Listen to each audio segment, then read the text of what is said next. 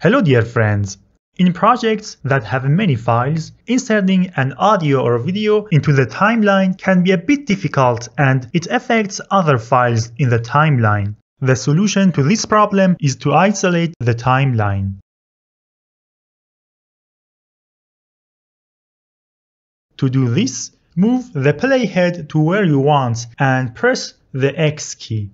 As you can see, a part of the timeline has been selected and your file will only be placed in this area. To import a file, we must first determine in which section it should be placed. For example, to insert a sound effect for this video, I choose Audio 2. Now I have to choose the beginning of the desired sound.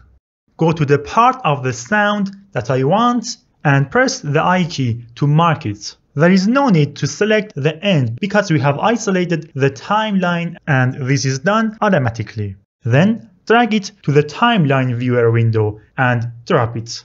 Be careful to overwrite it. Of course, this option is applied by default.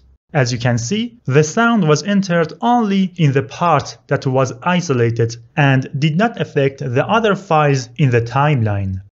To insert a video, just repeat the same steps again. The only difference is choosing one of the video tracks as the placement location.